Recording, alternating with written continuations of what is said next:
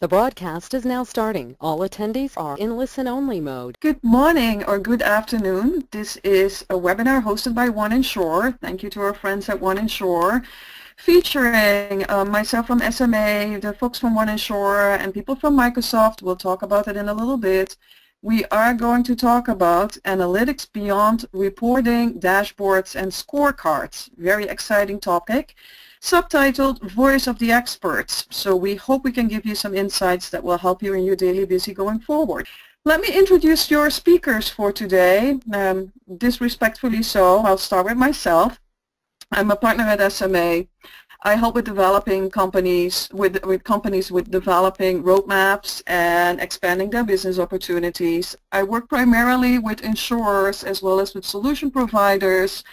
And within the SMA space, I oversee the data and analytics practice. So I'm very pleased to be with you here today. And I hope that we will have great conversations about data and analytics, specifically about the roadmap. My first fellow speaker is Ben, our good friend Ben Moreland. Ben is the VP of Data and Analytics for One Insure, our host of the day. He has over 15 years of experience in the insurance industry, and he is still smiling, and he has 30 years of experience in IT. Prior to joining this company, he worked for Salent as a fellow analyst for me, and he focused on data mastery, BPM, portals, rules, SOA, and policy admin solutions.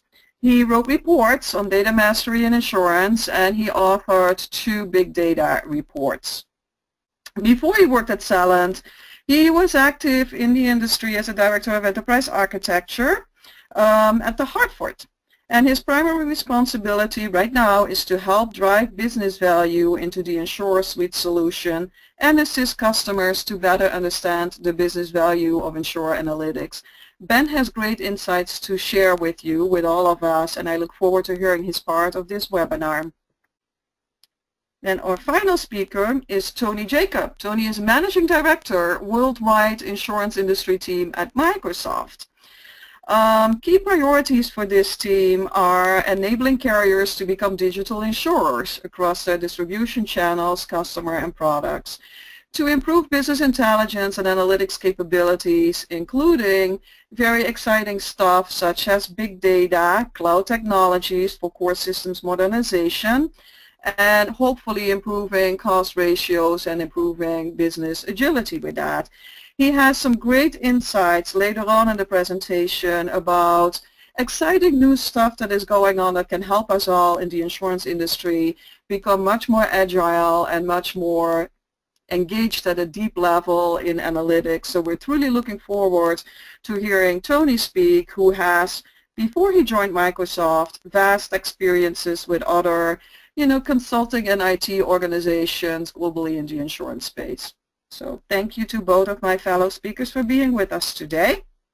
And first we will go over market studies, market findings, and industry opinions on what we have seen recently around the topic of the day, which is how are we going to move from reporting, KPIs, and operational analytics into more insights into what we can do to improve our business results by profitable growth and reduced expenses. And the first slide I want to share with you is fairly recent SMA research. We have been tracking now for 7 years how carriers describe their own mode, their own position, where they are, on a couple of angles that lead to transforming, growing, sustaining, or surviving their business. And we have good news to share here this year. There is a massive step forward between 2015 and 2016 on carriers that are citing that they are transforming, truly transforming their business and their business model. There is also still a significant part, about 1/3 of all the carrier respondents, that are saying they are growing their business. And the collective statistics around sustaining and surviving are not that large anymore. It's only about 20% of the companies, after all the financial crisis and all the difficult times we went through over the last years, that are in sustaining or surviving mode. the vast majority of our carriers, 80%, is either growing or truly transforming. So this is good news. So what are they doing to transform?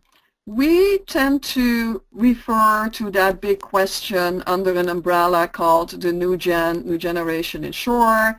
It touches on 4 big categories of activities: customer, business models, products and services, and then underpinned by technology and data. Each one of these categories, again, breaks out in some specific initiatives or specific areas of attention. Customer engagement, new customer segments, channels, products and services, Internet of Things, enterprise data and analytics. I want to point that one out under the data and technology part at the bottom, because that's what we will talk about today.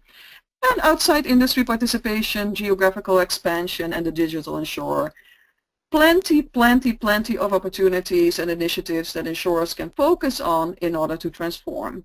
So what are they doing to actually do transform, and where do they focus their attention? And mainly, equally important, their funding and investments on.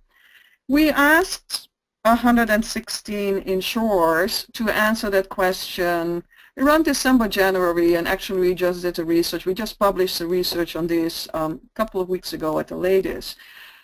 The very big area where insurers are investing in right now is data and analytics, so-called enterprise data and analytics. They truly try to elevate their game around data and analytics to an enterprise level. 46% of all the carriers that we spoke to is getting new funding for it or creating new funding sources for it. 23% of the carriers are reallocating funding towards this initiative and adding on new funding.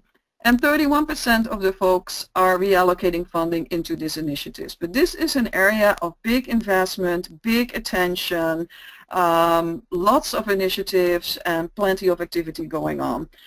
A couple of other really big ones that are not in scope of what we're going to talk about today, but that I do want to point out, is that there is a significant amount of new investment coming in, anything around customer engagement, customer experience, customer here loosely defined as being policyholder as well as distribution channel.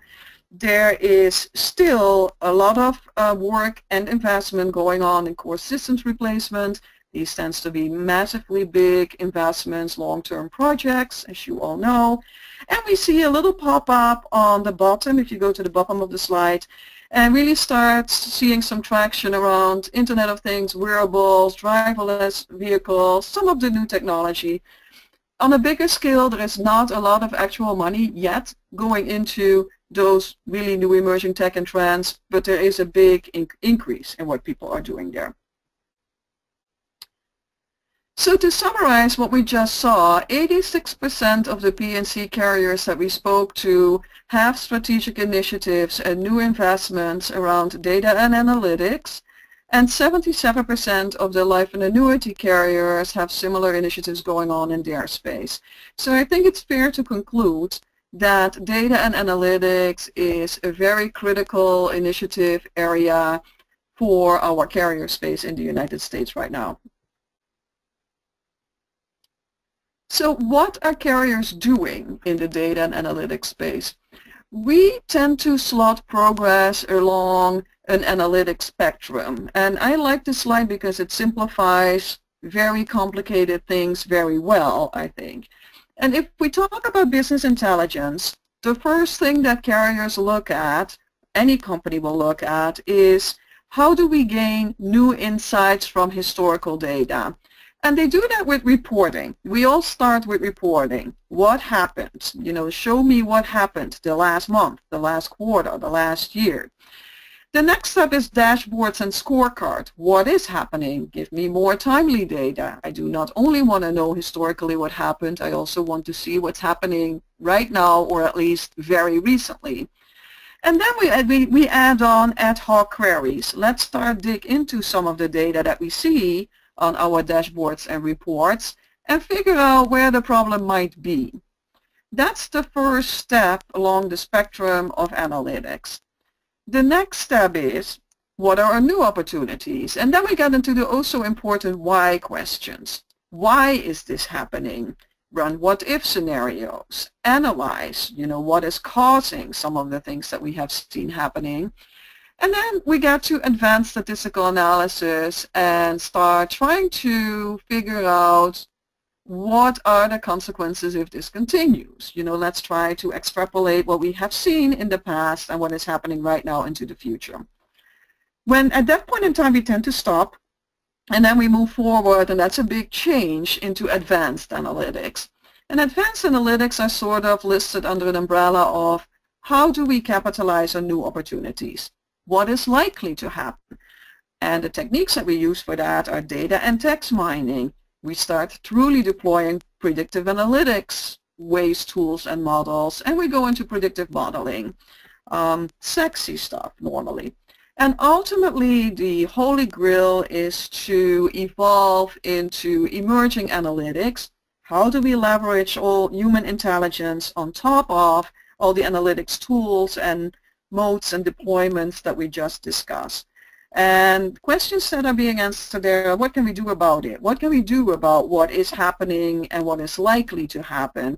And we do that with analytic collaboration, and we do that with cognitive computing, machine learning, augmented with human sensing and human insights.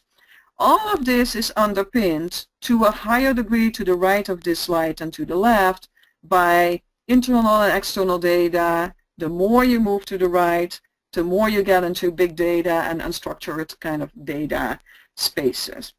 So this is the spectrum we try to slot insurers again, see where they are and see where the logical next way to go is. Now, we're not there yet. This is a beautiful slide that I just showed everybody, I think, but not many company, if any, has gone through the whole spectrum yet. So let's talk a little bit about where the industry is.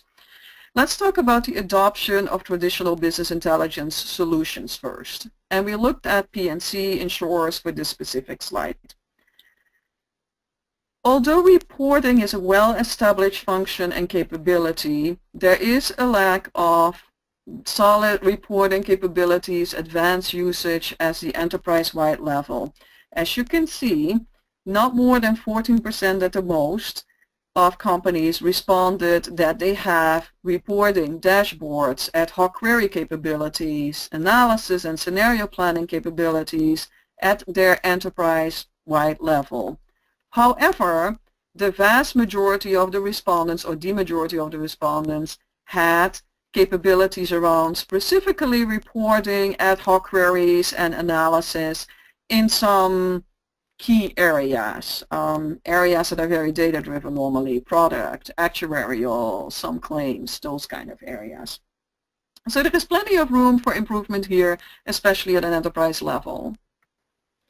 When we look at advanced and emerging analytic solutions, advanced statistical analysis, data text mining, predictive analysis, and predictive models, again, not more than 12% maximum has these capabilities at an enterprise level. However, more than half, a little bit more than half, in some cases slightly more than a little bit, has capabilities around statistical analysis, predictive analytics, and predictive models in some key areas. Quite often, again, actuary, product, some claims, some distribution management, but mainly on the heavy data-intense functions in the organization.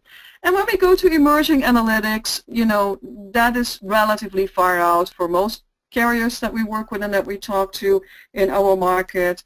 5% say, optimistic people say that they have advanced usage at an enterprise-wide level in analytics collaboration and cognitive computing, and about a third says they have it in some key areas. They have that capability for at least analytics collaboration. So the conclusion on the detailed breakdown of what carriers are doing in this space is that most carriers have some functionality of at least the first 60, 70, 80% of the BI spectrum in key functional areas in their organization, There's not too much traction yet at the enterprise level, nor is there a lot of traction yet in emerging analytics. Let's talk about the attributes and adoption of business analytics projects. After we looked at what business areas are being heavily engaged in analytic exercises and progress, we did a look over the last 5 years and slotted at projects that carriers were actively engaging in and the maturity of those. The orange ones are the ones that in between 2012 and 2016 we saw massive improvement, and most carriers have very solid capabilities around those specific functionalities. Financial and regulatory reporting, the left upper corner, risk portfolio exposure, upper row in the middle, market segmentation. And what is interesting to note on this one is that the assumption that you need to have near-perfect data to do a good job on analytics and to get values out of it seems to be wrong when we look at this chart. Carriers are focusing on many different projects and have completed many different projects, from good enough data, brand perception, to near-perfect data or perfect data, financial regulatory reporting. The speed in decision-making seems to be much more relevant for the success, or at least the appetite for analytics projects. If you go from periodic decision-making time, speed needed, financial and regulatory reporting does not need to happen on the spot every 5 minutes, quite often once a month or less than that. And the same with customer needs, market segmentation, CAT modeling, reserves. All of those are projects that require recurring insights, but not real-time or near-time. The further out we go to the right on this slide, the more difficult it becomes to get insights without close to real-time data, and the less success we have seen and the less appetite we have seen to engage in these projects.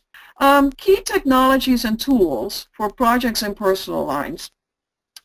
We asked people about a month ago what they are using, what technologies and what tools they are using to embark on all those initiatives that we just looked at.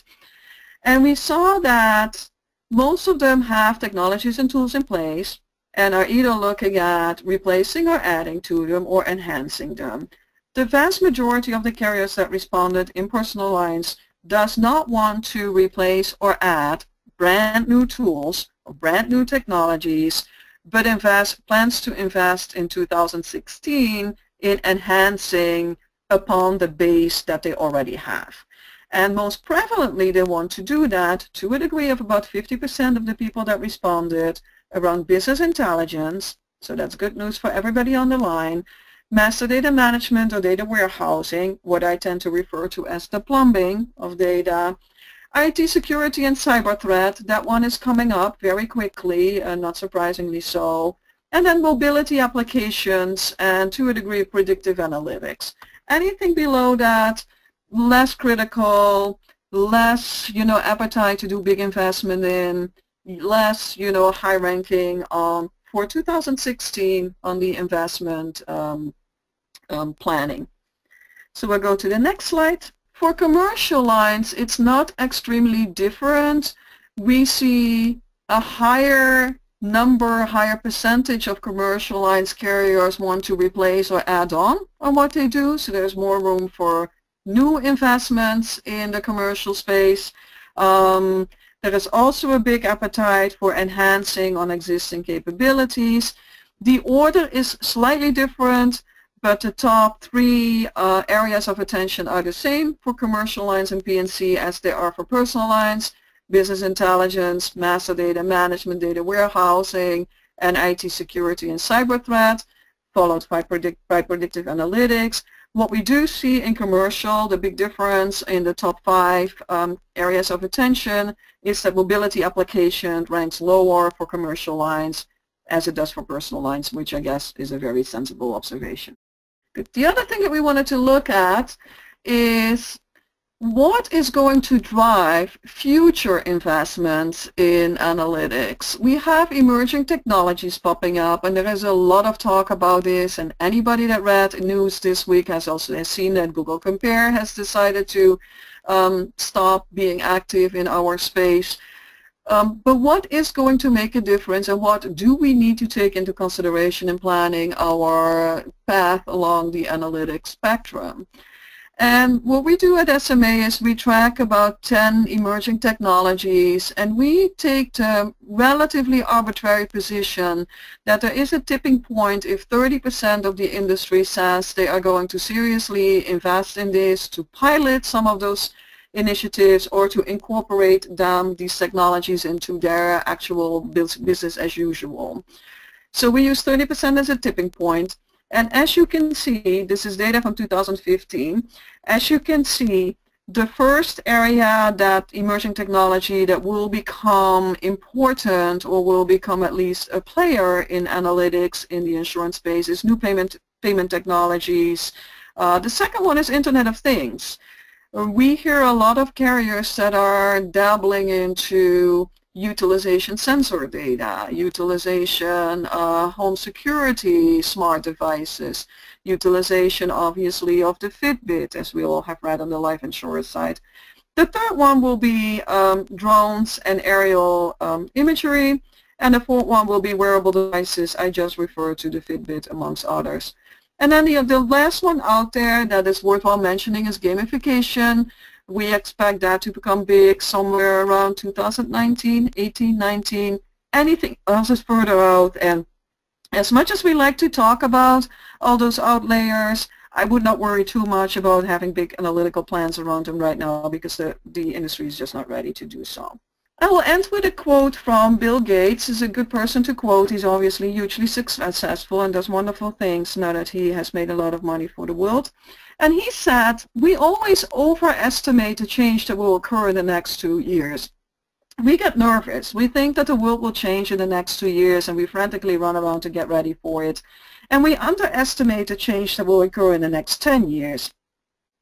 Change happens relatively quickly, even in our space. So don't let yourself be lulled into inaction, which is good advice from Bill Gates. And now I hand it over to my dear friend Ben, who has the big tasks now to come up with insightful words that will minimally equal the lessons we learned from Bill Gates. Ben, it's up to you. Thanks, Monique. Appreciate that, and I appreciate the excellent picture that you painted for everybody in terms of where we are in the insurance space with respect to BI and analytics. So first, a little bit about OneInsure before we start. We are a Carlyle Group company. We have $188 billion in assets. OneInsure is a provider of technology and services for more than 25 years, dedicated specifically to the insurance sector, in particular P&C.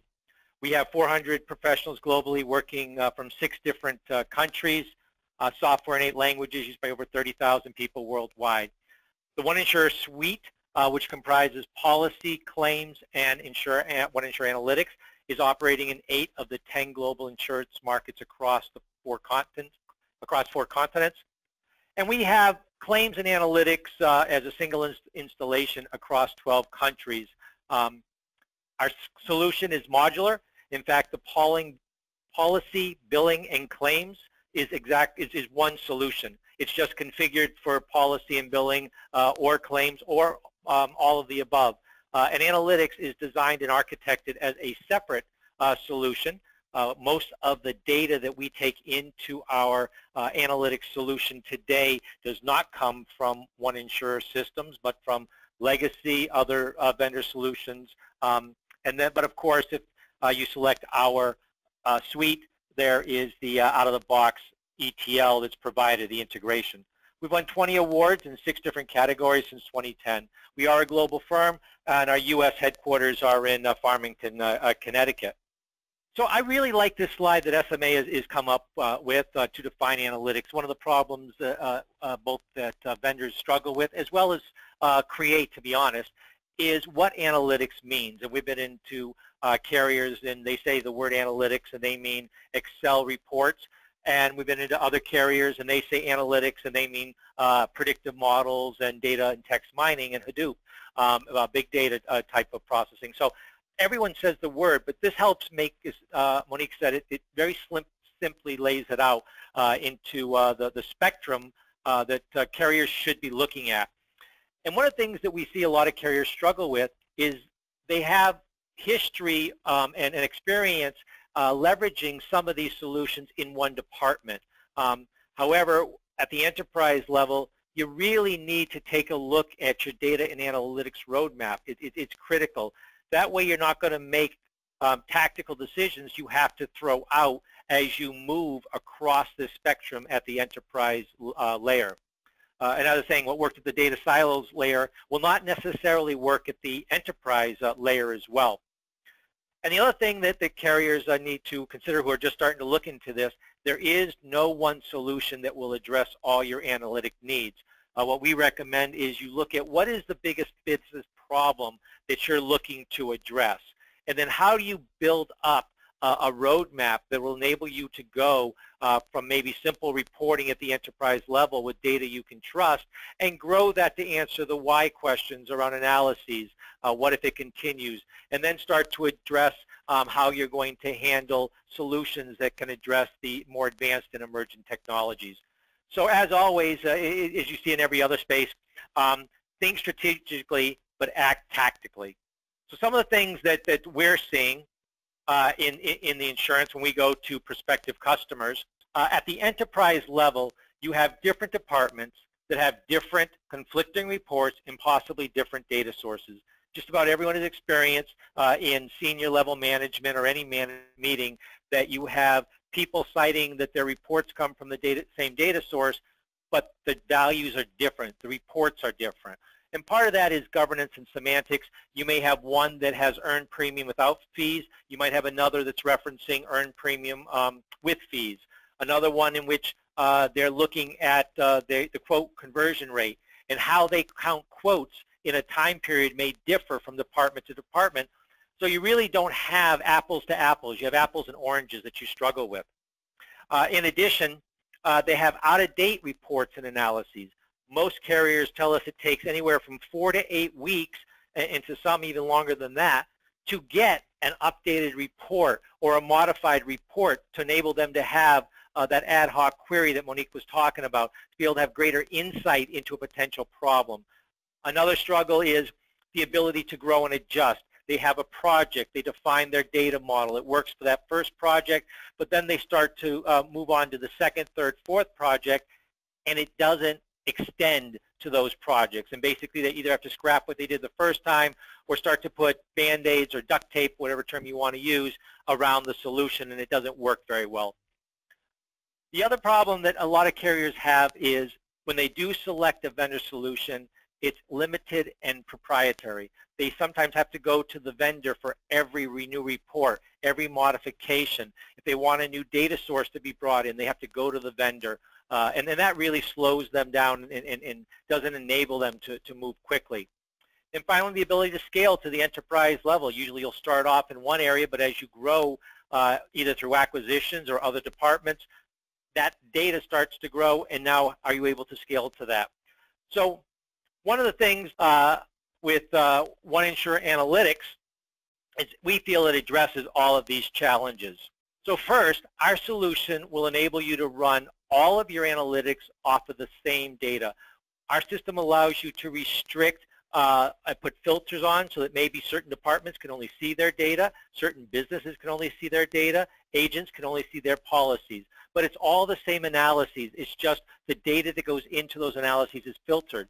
We have an automated nightly run. It can be configured to run as often as you like, but most of our clients run it on a nightly basis. So your data is always less than 24 hours or less in terms of the reports and analyses you're looking at. You don't have to worry about rerunning everything. The data is automatically populated. The analyses are automatically updated. All of our clients over the last 10 plus years with our analytics solution has extended our data model anywhere from 10 to 100%.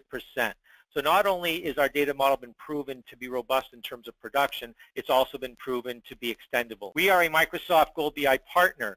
We are based on the Microsoft SQL Server BI stack. There is nothing that is hidden except for one small API that dynamically creates the queries necessary for the modifications to analyses.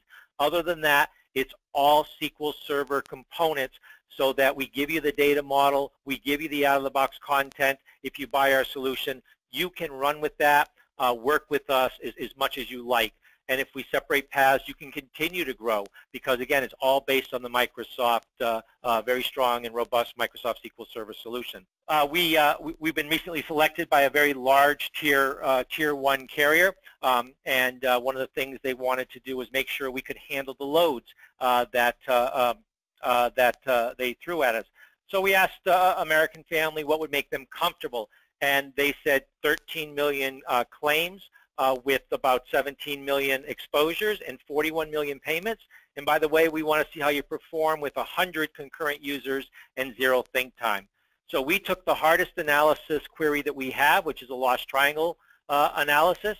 We just basically install the system on the Microsoft Labs in Chicago, and we imported the data and we just ran it.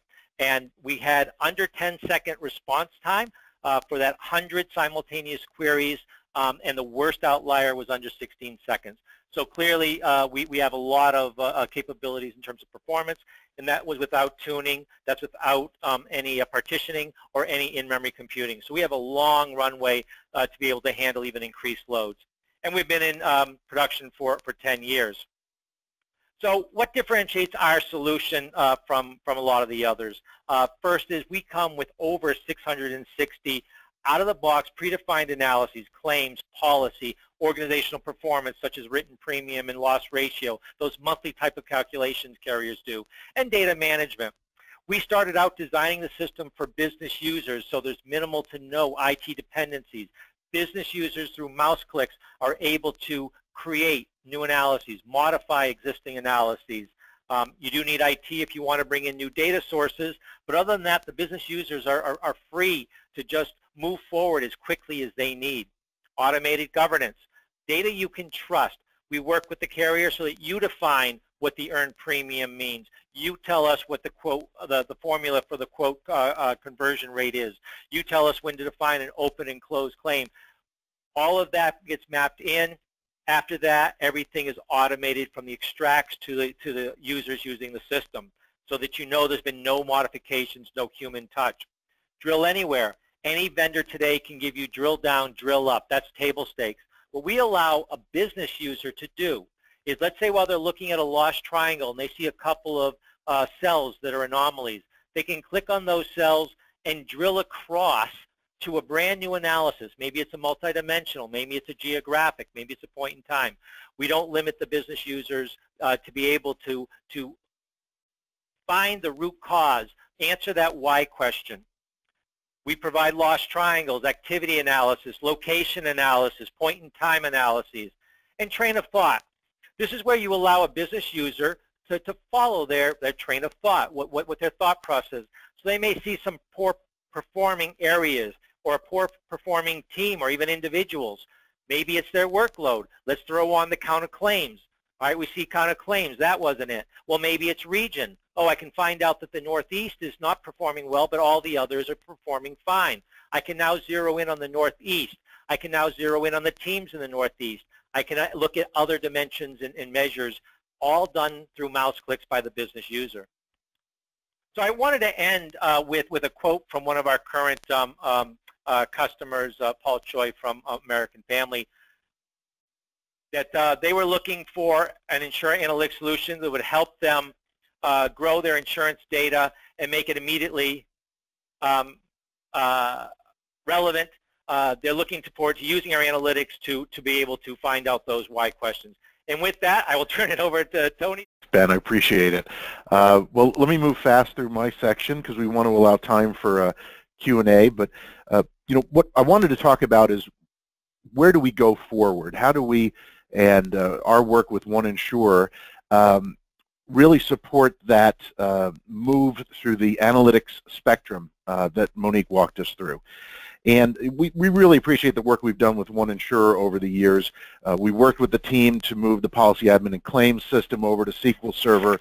So we're using SQL Server as the database on those products, but also have worked hard with One Insurer to help that team take advantage of the SQL BI stack from Microsoft for the One Insurer analytics solution that Ben's walked us through.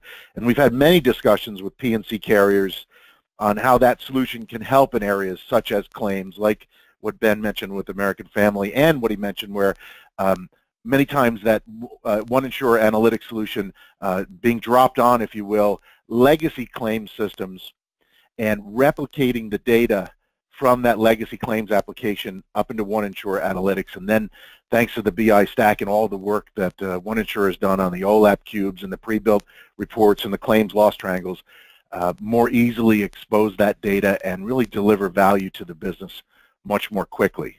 But that's reporting, right? That's at the left-hand side of the spectrum that Monique walked us through. How do we move to the right together? And that's what I want to chat about. When we look about how do we go forward and what can we bring to the table Microsoft that could help on that journey across the analytics spectrum, I want to talk about two things. One is the presentation layer on the left, and two is the database, of course, on the right. With the presentation layer, what we're trying to do is provide a better visualization technology to the end users to really create a self-help BI capability where IT controls the data but federates out access to the data to the end users. And these could be general business users. They don't have to be actuaries or data scientists or business analysts, but really get it out to your average business user, but give them a self-help BI tool where they can build the dashboards and the reports that they want in a really powerful presentation layer. And you could see this presentation layer today if you just go to powerbi.microsoft.com, and if you have a data set like in an Excel spreadsheet, upload it into Power BI and then see the presentation layer capabilities, the visualization capabilities you have for that product. Basically, we're trying to deliver better self-help BI, get rid of those ad hoc requests, and put the power in the hands of the end users, have a better presentation layer for visualization, and really give a tool that allows you to mash up internal and external data sets and get to those new insights that Monique mentioned. Basically, in a nutshell, more power in the hands of the end user. On the database side, we're making a lot of investments in our SQL Server product.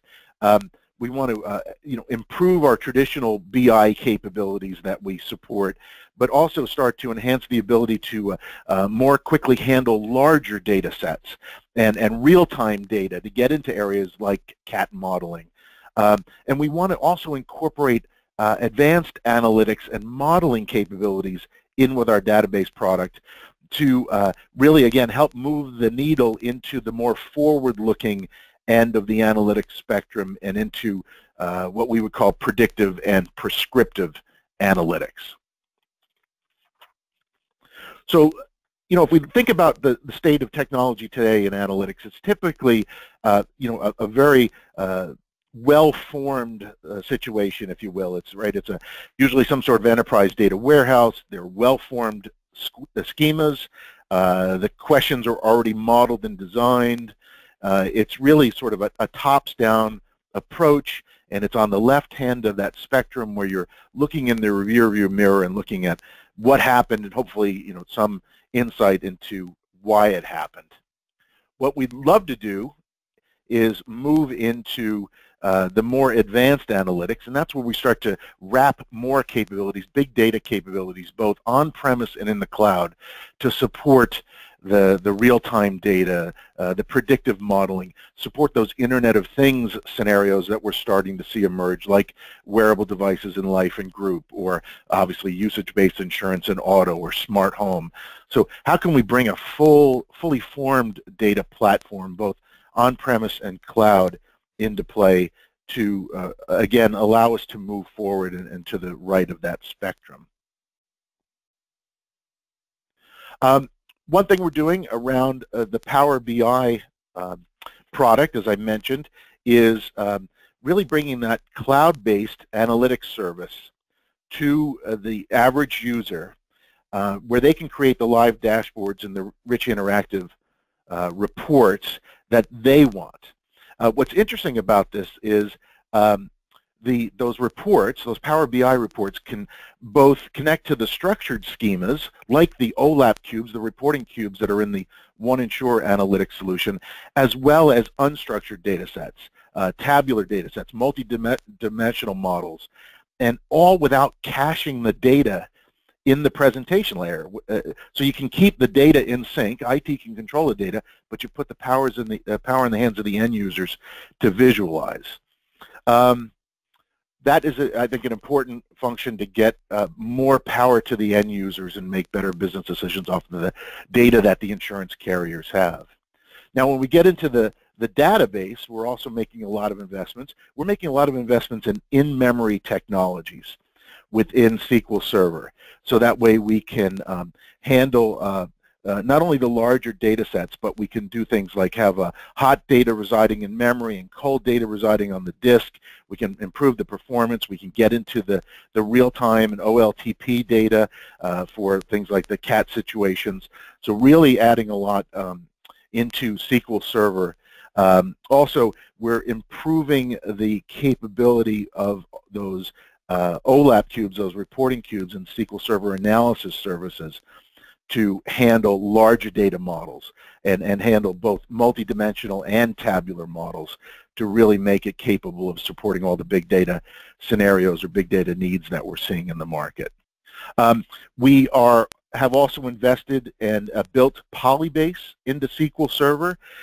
So what we want to do there is expand the power to extract value from both the structured data and unstructured data using the in-house T-SQL skills that you would have. What we found is that Hadoop skill sets are a little bit in short supply, right? The data scientists with Hadoop tool sets are hard to find, hard to hire, but what we can do is if we can hit those data sets we want to hit and manage the Hadoop data all with, hit them with T-SQL queries and all manage them within the same tool set, maybe we can address some of those skill set needs and make the existing folks more productive and make the ability to run against that data easier for even folks who don't maybe have all those Hadoop skill sets we would love them to have. And then I think this is probably the most exciting part for me. This is actually part of the world I came out of before joining Microsoft.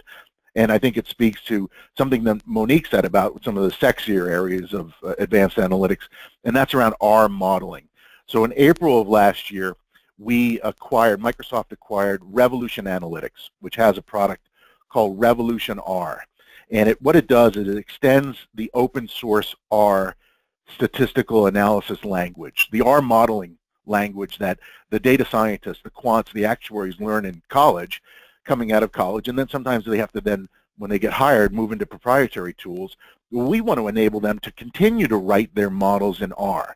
But what Revolution R is basically a managed service layer and the capability of better managing that compute environment and the data environment and the tool sets for the data science productivity for both developing those R models, running those R models, and being more productive to do basically more what-if analyses. So this is adding an additional workload to SQL. You know, today in SQL we have online transaction processing, we have data warehousing, we have BI. Now we bring R modeling into the database itself. And so in other words, we are bringing R code, if you will, right to the source of the data and able to run that within that database product. This is leading to a lot of conversations with insurance carriers around things that they want to do that I think other industries do so well, like doing interesting modeling around propensity to buy or next best offer guidance based on insights from social and interaction with direct channels that you can gain on the policyholder or the prospective policyholder and then drive that prompt to the producer to follow up. How can we capture more insights from digital interactions and turn them into basically a lead for the producer to follow up with some next best offer guidance behind it. Certainly we see this being used in claims fraud analytics, some of the CAT modeling scenarios. It's a really interesting area, I think, just in its infancy, but how do we make those data scientists more productive in that modeling language that they know and they've learned from university, but make it really enterprise grade and enterprise class. So these are just a few of the investments we've made in the presentation layer and the database, that we have the groundwork, if you will. We have the foundation to be able to take advantage of the combined OneInsure Microsoft team. And now we're looking at ways to bring these technologies to bear to, again, help insurance carriers and other firms move along that spectrum that Monique articulated at the start of the webinar. So what I'd love to do now is turn it back over to Monique, and we're going to open up the Q&A portion of the webinar. Wonderful. Well, thank you. Thank you, Tony. Thank you, Ben. We had a couple of questions come in, and I'll try to put them in a fairly logical order. As we mentioned earlier, if we cannot get to answering all the questions in this call, we have another 6-7 minutes, so I don't think we will be able to answer all the questions. We will do it by email after the call, probably by early next week or by next week. So the first one, Ben, I'll throw this one to you. Somebody says, we're still struggling to get quality reports out there. Why would we care about all those, you know, new, and to use that word again, more sexy applications? That's a great question, Monique, and thank you. I think the thing that carriers are struggling with is that they don't know where to start. And so since they don't know, they think that they have to go back to what I saw in the mid-2000s is the boil the ocean approaches of master data management. Everyone thought they had to have the perfect or near perfect data into this one central data warehouse before they could even begin. The reason the carriers need to worry about this is there are some that have already started, and as everyone knows, the investment returns for insurers is not what it used to be. So that means you've really got to cut your expenses, look for opportunities, and be able to move fast. And if you don't have this foundation, this analytics spectrum starting to be addressed, you're going to find yourself behind very fast. And it's not necessarily something you can jump on quickly. So you need to start addressing it now. It's not light years away. I was just recently at a conference that involved a number of carriers on the front end, and they are already looking beyond the analytics and reporting and integrating the advanced analytics and even some of the emerging technologies into their solutions and being driven by business. So I think the answer is you're going to get passed by if you do not start that journey sooner than later. Mm-hmm. Mm-hmm. So partially capabilities, partially competitive pressure, external influences, those kind of things, right? Correct. Mm-hmm. I think we do also have to look at the fintech startups that are starting to pop up, whether it's a SureStart or EvoSure or Policy Genius or Friendsurance or you name it. I think all those fintech startups that, and we actually work with many of them, I think what they're doing is they're leveraging algorithms, they're leveraging advanced analytics and finding new ways to drive insights from that data. And I think they're going to disrupt some of our traditional businesses. Our advice to carriers would be take a page from their playbook and embrace that. Mm-hmm. That's a very good observation, Tony. Thank you. So I'll throw this next one to you also, Tony. Somebody asked a question and said, you know, with all this movement or investment towards more enterprise-wise applications of specific analytic tools and capabilities, is it necessary, is it required, is it absolutely necessary to have an enterprise data warehouse?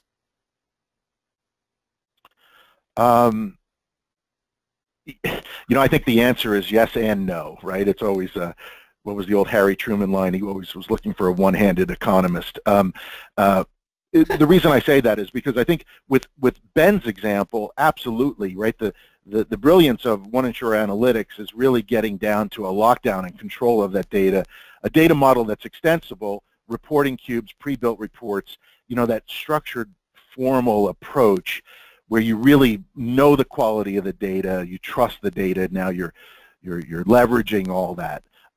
At the same time, when we look at these big data scenarios, whether they're the Internet of Things type scenarios or or some of the others like bringing in social data, you've got to have the ability to unstructured data as well, and this is where we're doing a lot of investment around technologies that will enable data lakes, for example, where all the data is in one location, and then you can apply Hadoop or machine learning type analyses against those big sources of unstructured data and glean new insights or bring that and mash it together with some of the structured data. So I think you need to have both. But certainly when we talk to carriers about traditional reporting and analytics, it often leads to the enterprise data warehouse and the master data management discussions of let's just get to version of the truth we trust, and then we'll expand outward. Mm-hmm. And if I can add to that, one of the benefits of our solution is you can have different types of data warehouses. When people think of an enterprise data warehouse, it's more of a transactional.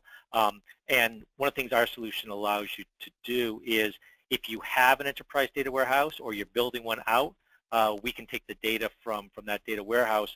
But we also have an analytics data warehouse, and the difference is that most carriers that have tried to build an analytics solution off of a transactional enterprise data warehouse, it doesn't scale very well. You don't get the efficiencies, whereas with our model, it's designed for analytics. It's designed for efficient and fast user interface. So even that question about the enterprise data warehouse, you don't need to get all your data into one place and get it scrubbed. There are solutions like ours which are hybrid, which will allow you to start moving forward with the data directly from the source system, and then if you don't want later, build out those lakes, build out those an enterprise data warehouse. You can delay that decision. So again, you're right on, Tony. It doesn't have to be one or the other. Wonderful. Then I'll wrap it up. I'll summarize what you just said because it was another question. It says, do we need to have all the data resources, all the data skills, and all the data marts, etc., to be centralized in order for this to be successful? And as both of you gentlemen said, ideally, yes, if life would be perfect, we would want that. But life is not perfect, and most companies that we run into start with a project or an initiative or an area or a business function that they truly believe they can get value from analytics, and then roll it out further and further until the point that they see value in an enterprise solution. And fortunately, technology and market players such as yourselves have enabled us to move along that path a little bit more faster than we have been doing in the past. So with that, we're 1 minute to the hour. I want to thank both of my fellow presenters for bearing with me through this, and I want to thank One Insure again for hosting this webinar, and I wish you all a wonderful rest of the day. Thank you very much.